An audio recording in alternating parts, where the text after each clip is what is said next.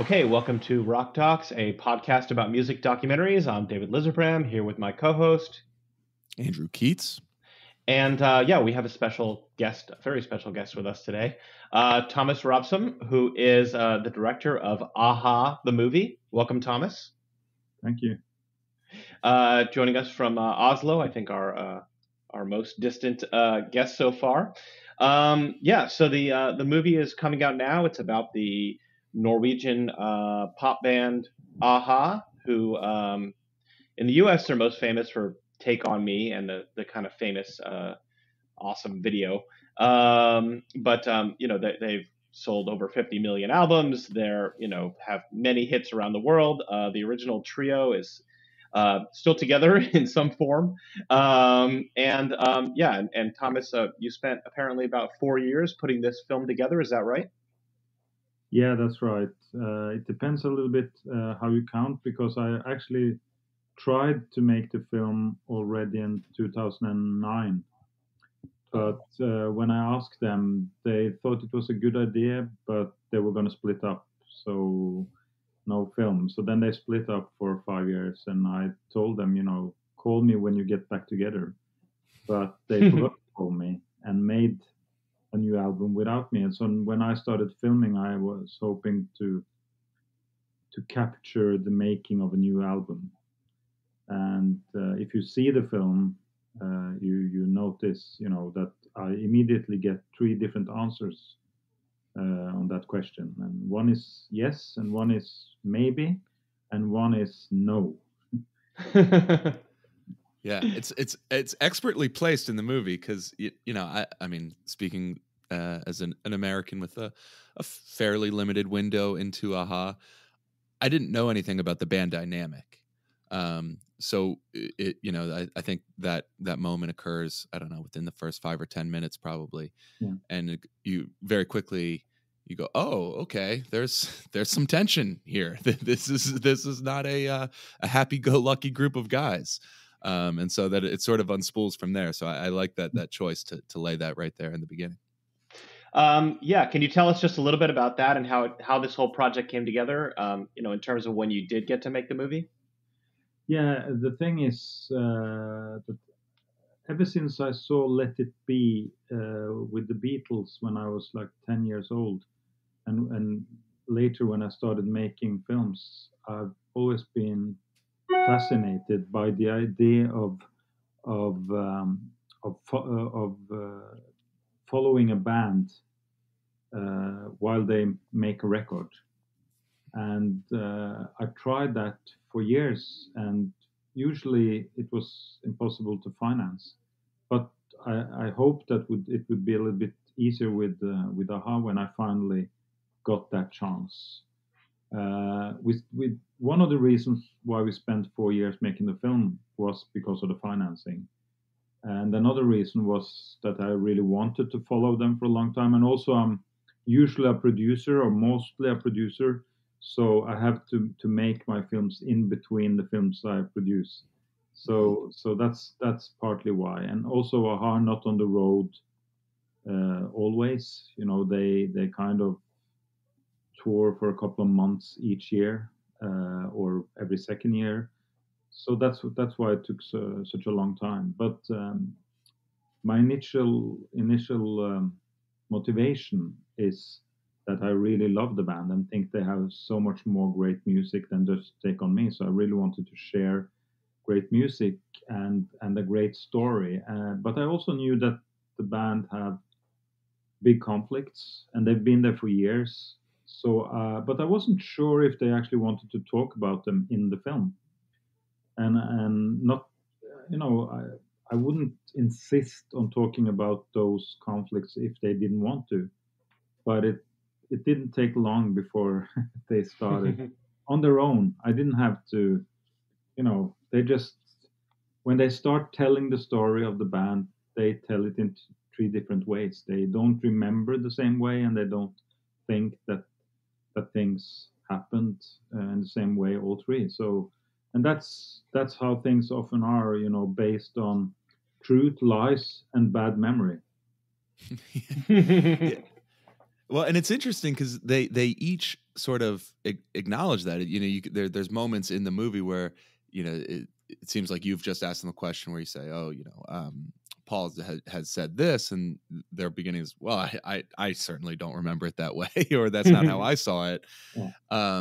And so this comes through, but the tension is interesting. Maybe you could talk about this a little bit. It's not like the Eagles, where they have these large blow-ups, these big emotional displays. The tension is much more bloodless, and it seems like it's been there since maybe the beginning of the band, from what I gather.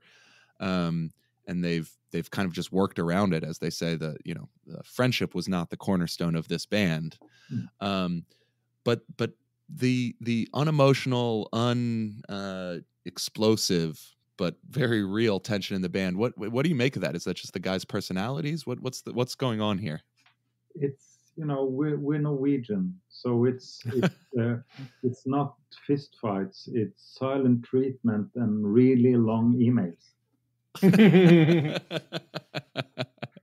Yeah. So, I mean, when Mags in the beginning says, in the end, you just want to punch each other, I actually cut before he says, but it hasn't really ever happened.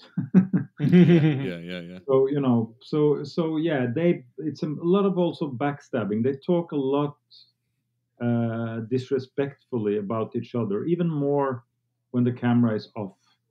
And it's fascinating how much they kind of envy each other and disrespect each other, but at the same time knowing that without the other two, it wouldn't be aha. But I guess, a strange way, I guess that you need to be so competitive and so assured of yourself and so ambitious to actually make it. And in a band, most of the time, there needs to be more than just one personality like that. And in this case, it's all three.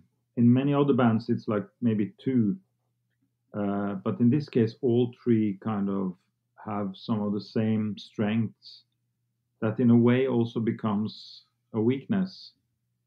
So maybe we wouldn't have aha at all if they didn't have this personality they have.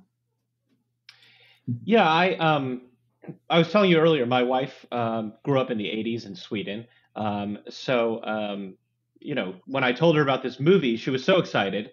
The band just means a lot more, or is much more well known outside the U.S. She was saying, "Oh, my older cousin had a poster of Morton when she was a teenager. It was, such a big star. Like I said, whereas in the U.S., almost seen as a one-hit wonder. Certainly that video is very respected, but most people, I know Hunting High and Low, there was a few songs I can name, but not going deep into the catalog. Was part of the goal here to, introduce or reintroduce the band to people who didn't know about them, particularly in America, or, how did you balance that while also getting deep into the story for the fans who maybe already had a little bit more of the background? Yeah, well, yeah, definitely. I see the band as very underestimated. Of course, being Norwegian myself, I'm not, I'm not the one to say, but I feel that in the UK, for example, many bands that have had far less hits and far less great songs, even though they've had a few, are seen as, much more respected. And maybe with aha, I'm not sure. Maybe because they're not British, or maybe because they were just too good looking. Maybe because they had too much success, so they're not kind of credible, like the Human League or Soft Cell, or but it's also fascinating because I think aha had the potential to be the Depeche Mode or U2 or The Cure, those 80s bands that really made it big. But that's partly their own fault. I guess after the initial success of Take On Me, they immediately wanted to be the Beatles and start doing what they wanted, which was the plan from the beginning. Let's get a hit and then we can do what we want. But then they realized when sales on the second album were much poorer. Then actually on the third album, they go back and they take one of the much more catchy songs that were actually made already for the first album, but they thought were no, we don't want to repeat ourselves, so they did not use that for the second album. They even had a couple of songs that were quite similar to Take on Me that they didn't use on the second album. Hmm. So if those albums just fell down to earth and you listened to and you had to discover yourself the sequence, I think most people would think that Stay on These Roads, which is their third album, was actually their second. Hmm. But then when it didn't work to try to repeat the formula in some way on the third album, then they just decided to drop all the synth stuff and become a rock band and go back to the roots of Bridges, their previous band. And but that was also something they did to try to break America again, but this time from a rock, you know. But then they would have to do college radio, and they would have to do a lot of shows in smaller arenas probably, and build up from that. And not everyone in the band was keen to do that. So some of the guys in the band wanted to continue more like the band had established themselves in the beginning, and others wanted to go more in the direction of the fourth and the fifth album before the first split. But I think there's great music. Even when they were a synth band or when they became more of a rock band, I think there's so many great songs, and of course that was one of the ambitions to get that through to both to well, not to the hardcore fans because they have heard everything, of course. But I'm really happy that even the hardcore fans like the film. I guess they feel they get a little bit closer to Morten, Paul, and Mags, and it's really a film about the three guys and not just the band. One of the things that works well is since you are making this in the 2020, 2018, 2019, you've got a lot of distance from the time when they were really big hits. And so you have a moment where, I think Paul says, turns out a lot of our fans grew up to be journalists. And so we have seated people who like us in positions of power. Coldplay comes out and says that they were very big fans. U2 says nice things about them. And so sort of that catalog, which I have to admit that album in 1990 where they were trying to do a bit of a U2 thing. I think that music sounds great. I was introduced to it by the movie, and it really works for me. It's interesting to hear that they have this history, and then at the same time now they're like such a clear reference point for pop music right now. The movie mentions the Weeknd song, which is basically Take on Me pastiche, and Harry Styles has a new song right now that also seems just like a pretty blatant Take on Me ripoff. And so the legacy of the band is really shaping and coming into clarity right now. When the movie drops, it's fortuitous timing. I don't know. Have you talked to the guys in the band about this sort of reintroduction they're having to the world, seemingly? Well, the thing is that two of the members are really happy about the film and feel that it's doing great. It did get great reception in Norway, also internationally. It has been distributed all over the world. Of course, it's not on Netflix as we speak, so it's more like available here and there, and then later hopefully it will get a back end in some streaming service. But one of the members is not so happy about the film. So I guess if all three really loved the album, the film, they would have also supported it more when they travel around and on their homepage and so on. But having mixed reception, and I've always said, that a rock, just have a look at the Coldplay documentary. I mean, do we even remember it? It was really fascinating that they had material for such, through the whole career and everything. And I liked it while I watched it, but I don't really remember it because there's no conflict really. There's nothing to remember in a way.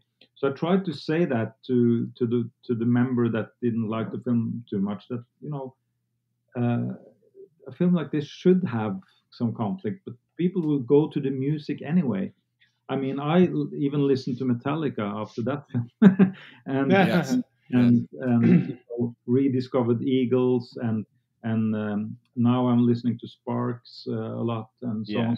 So those music documentaries, and especially if they have something that forces you to kind of remember them, that works for the music, even though you might feel that the other two are saying too much, and I don't agree, and it wasn't that way, and they remember wrongly or they lie, whatever. So that's a little bit of pity, but I hope, like, when the years pass and the film hopefully stands as a document of the band. Yeah. What about their have you talked to them? What's their thoughts about how influential or how present their sound is right now, and with the Weeknd and hairstyles and that sort of thing? I'm really sure that they're proud of it. Yeah. I think so. It's interesting how they, on one hand, focus a lot on how big they could have been and all that they didn't manage to do, and at the same time, of course, being proud of what actually have happened. And but it's funny because Take on Me, which is their main song, even now in the rest of the world, if you look on Spotify and see that song and then go to the second most popular song, it's like it's incredible. Sure. And so to kind of not be proud of that song and being tired of it or whatever, you just have to accept that was your fate in a way. You have to go on stage and be those cartoon figures forever, and hopefully people can discover other things, but that's how it ended up for you, and you should be proud of it instead of just focusing on what could have been different or better, unless they become so old that they forget all about the 80s and suddenly just get together and make some great new music, like in their late 60s or something. That would be fun. Yeah. It is kind of funny to see them struggling with, what they feel like maybe they haven't accomplished or have yet to accomplish, because then you also have video of them playing to, 200,000 people in Rio, 100,000 people here or there. I mean, that most bands, musicians would be perfectly happy with that level of success. You know, as speaking as obviously somebody who, also watches music documentaries, part of the selling point of, kind of music documentaries, music history, sometimes is the seedier side of things. You have interpersonal conflict, but the movie has no sex and drugs. That's just not the content of the movie, which is not a knock on it or a criticism, just an observation. Is that because it really wasn't part of their story? Is it because you were only allowed to tell part of it? Is it because you chose to exclude or include certain things? They have two of them are married to the same girl that they had before the band even started. And when I was joking with Paul, who he was saying like, yeah, but those conflicts, who cares? He even says it in the film, nobody cares about our little quibbles. They will listen to the music. But I was texting him and saying, did you see the Crosby film? I mean, there's conflicts. The half film is going to come out as really nothing compared to that. And he just answered, well, that's all because of cocaine, so that doesn't count. and they have managed to have all of these conflicts even without ever using much drugs.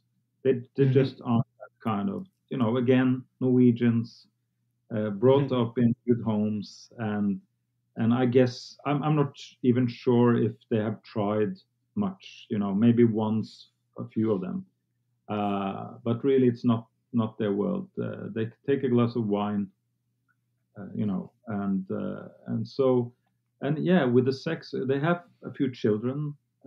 So some sex. They've done it. They've done it. Congrats to them, by the way. And some rock and roll in between the pop, synth pop. Yeah. So they have the sobriety, metaphorically speaking, that they bring to their tension and conflict within the band really lends itself well when they're talking about their disputes over songwriting credits, where I think about a band that we've talked about on the show a lot, the band. They were, Robbie Robertson and Levon Helm were never able to sort of hash out their disputes about how the songwriting credits were parsed in a very measured way. They just decided that they hated each other, or particularly Levon hated Robbie. That's not true with Aha. They have like a very almost lawyerly breakdown of, well, there's different ways to define how to write a song. Maybe this is something that people in the music industry discuss a lot, but the table metaphor that I think Paul lays out is kind of persuasive, if I'm honest. How big of a part do you think that plays in the tension of the band, the sort of money differences that came from who got credit for the songwriting? I think they've overcome the money side, because I think when they got back together again, and discussing, okay, let's start over. I guess even Paul, being the richest, realized that it's a bit strange that Morten is the poor one in the band, or the one that has earned by far less.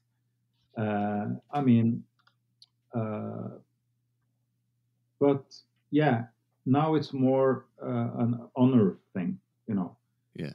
It's you want to go down in history. You don't want every time you read a review, you read that Morten has the fantastic voice and Paul is the songwriting genius, and Mags, he's funny. So, and having written some of the biggest hits, having made the riff that pays Right. for all their houses, I can understand that. At the same time, it's clear that some songs, are 90 or 95% written by Paul, and then it feels maybe wrong for Paul to share a 50-50 credit, even if it's not the money, because they can share, it can says written by, and there's two people, and then they have decided that one only gets 10% and the other but it still says, it looks like they've written it together, while one has actually done 90%. So maybe the whole way of crediting should be different. I don't know. And I guess Paul thinks that sometimes it's more an arrangement thing than songwriting. But on the other hand, sometimes a riff might not be the songwriting in itself. I heard a remix of Blinding Lights, which you mentioned, and it doesn't have it's by Chromatics, and it does not have the Take On Me rhythm, and it does not have the riff, but it still has the verse and the chorus, and in a way you could say that's the songwriting, and the rest is arrangement. But on the other hand, you could say that sometimes the arrangement is so important that it should be credited as songwriting. So it's really difficult, and it's really easy for me to see it from all sides. I think just by adding Morten's voice, the song goes up a few percent. 20, 30, 40, maybe. So he should almost get songwriting credit only for bringing his voice to a song. Clearly, if you ever listen to some of Savoy, Paul's solo things, and Paul has a nice voice too, but those songs with Morton's voice, and Max has always added nice details or uh, or parts that are really really important. And for example, The Sun Always Shines on TV. Mhm. The whole intro is Max, and also the synth. Now the synth on Sun Always Shines on TV isn't as you don't remember it as Take on Me, but I can understand why he feel that is a little bit more part of the songwriting on that song, and then on others, an interesting thing nowadays with all the sampling, is that if you make the bass line on a song, and one song which is on the credits of Aha the movie has this bass line, do do do do do do do do do do do do. If some rapper took that bass line and just made a song based on those bass notes, all the money would go to Paul. But that bass line is written by Mags. Oh wow. So, but the song is written by Yeah. Paul. Yeah. So it's a crazy complicated thing, because, and the reason why I understand both is that if you have made something, you have a vision of something, and somebody helped you, but still you had the whole vision, and then it looks like you did it together all the way through. I can understand that from a certain point of view, and at the same time, it's not so bad to be generous, to share a little bit. Nobody really cares, and in the Beatles, who wrote, okay, you can hear if Paul sings, it's probably a Paul song. If John sings, it's probably a John song. But in the end, people find out, if they're really into it. But most people, they just want to hear the great song. Yeah, I think we can all agree that intellectual property lawyers ruin everything.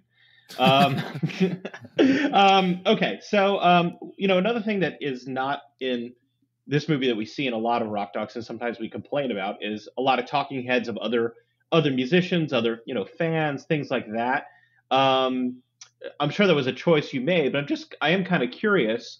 Did they, when they, especially in the '80s, they were living in England? Did they have a relationship with a lot of their contemporaries? I'm thinking of like Duran Duran or bands like that that were certainly popular around the same time, maybe had a similar image in a way, or were they kind of just always on their own because they're from Norway and they had their own kind of vision and things they're trying to do? I know that Morton knew at least Steve Strange, from Visage, Hmm. a lot. And I think a few others. He was the most social one, probably, at least before the breakthrough. I also know that they loved Echo and the Bunnymen, or at least Paul and Mags loved Echo and the Bunnymen, so maybe they Right. met. And also, when they did Unplugged, they also invited Alison Moyet. I'm not sure and you meet people, and having met once or twice on the road, but I'm not sure how much they had a friendship or so. I know that Paul really wanted, when Huss split the first time, Paul tried to get the singer of Talk Talk to Mm. get into his band. That didn't happen. And I know that when doing the Unplugged thing, they tried to get Morrissey. So they really love the Smiths, but they also hate the thing. I don't think they like Duran Duran, Wham, or Haircut 100, those bands felt. And it's strange because they kind of became synth pop stars a little bit by coincidence. One coincidence was that they had to go to England as a duo, so they needed a drum machine. And they were a little bit Mm. into synth in bridges also, but suddenly, now let's make synth pop music. But they were inspired by Soft Cell and Depeche Mode before they became huge, and Human League when they were quite big but not massive. And then Morton, when he joined the band, he had long hair and played in a blues band. But then he went to England and started to and then they realized, my God, he looks great. And so suddenly they became pop stars. they wanted to be rock musicians and became pop stars. Uh, and so I guess they didn't identify with other pop stars in the same way. And that's also why I guess on the second album they immediately wanted to be more of a rock band. And with Manhattan Skyline, they wanted to release a song that's not typically a single, and all of that. So no, I don't think they were very much part of the London scene. But and to answer your thoughts about you need some other people to talk about the band, but the usual thing about other people saying how great the band is when everybody knows it's great, or at least I think so. I mean, I heard this story about this guy who made a film about Rolling Stones, about the recording of Exile on Main Street, a quite new one. I don't remember the name of the director. And Mick Jagger insisted that some contemporary musicians would talk about how great the Stones were. And the director said, "You're the Rolling Stones. You don't need how many bands feel, that somebody that's younger and more hip than us should say how great we are." So that's one of the things I wanted to avoid. It's easy to fall into cliches, and I opened the film like most films. The band standing backstage before going on stage. You have to tell the whole story of Take on Me, and you have to use some things that can easily be seen as cliches. But I try to avoid some of them, and one of them was that one. Okay, I thought it was okay to include Chris Martin and to have somebody else talk about it, since Chris actually says it by himself on stage. But that was also something that the house manager wanted, to have some of those guys. And I said, sorry, James Blunt, it's never going to happen. Yeah.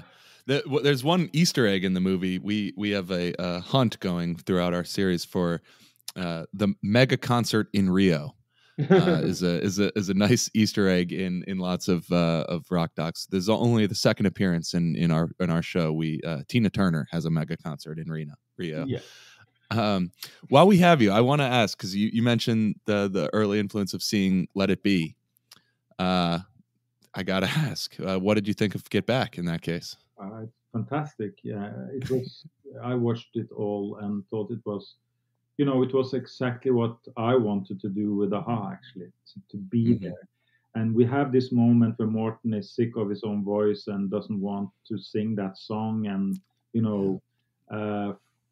and we would have had much more of those moments if we could actually follow the recording of a new album and just not the rehearsals of the old songs.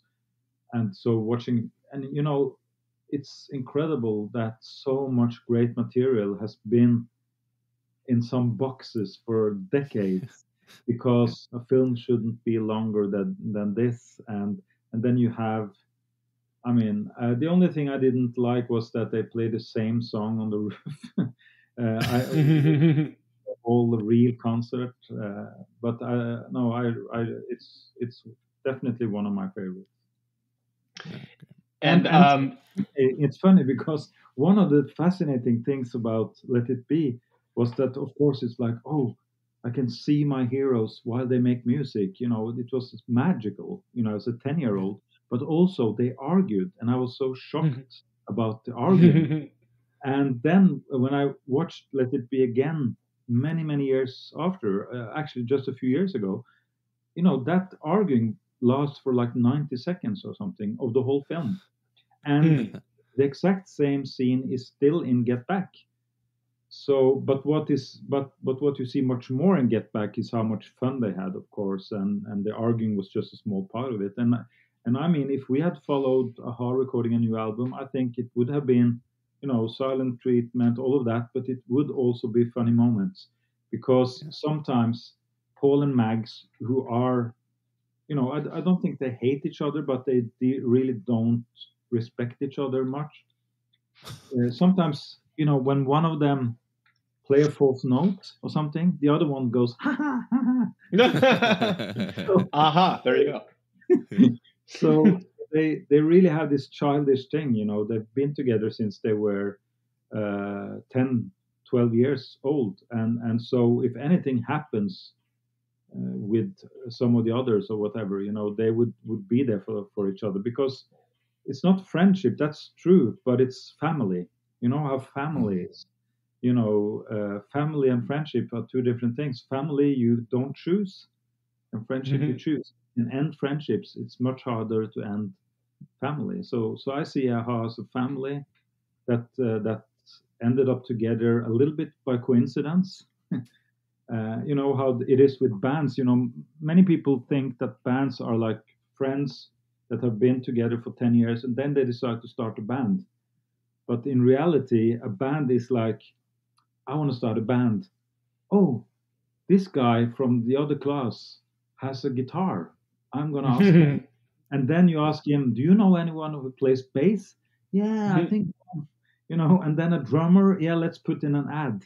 And then suddenly you are 4 guys together and you get world success. And you're stuck with these guys that you don't really know. And I guess that's the story of 90% of all bands. So that's the reason why it's not always easy. As we kind of wrap this up, first of all, congratulations on the movie and achieving a dream from when you're 10 years old. I mean, that must be very gratifying. I know you're a fan of music and music documentaries. Do you have any interest, now that you've done this, in getting into another band or something similar, or is this like you've checked it off the list and you're good? Well, I have no. I definitely want. I did make a series about the Norwegian punk movement. So and it's interesting now being part and have felt that punk was kind of a life changer for me. I'm really curious. I think, I have this idea that to maybe make a film called The Punk Pensioners. Because all the punks now are 60 plus, and where are they now? You have the rich ones, the Clash and Billy Idol, and then you have the ones that are really poor and on the dole still, and and all over the world different. So that's one idea, to travel around the world before they die.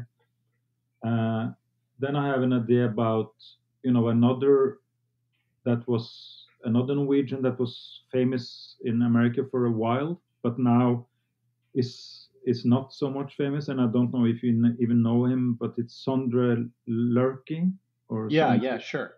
Yeah, he made a song for the film Dan in Real Life. Yeah, and he did a duet maybe 15, 20 years ago, something like that. It's not that I guess he was, yeah. But now he's making his best music ever. He's released 2 albums now. His last albums got fantastic reviews, and he's so I guess I will continue to make films about Norwegians that were once famous in the US. Keep it coming. Nice. Yeah. Well, this was really great. I hope you do get a chance to make those movies, and I know Andy and I will be right there to watch it. We'd love to speak to you again.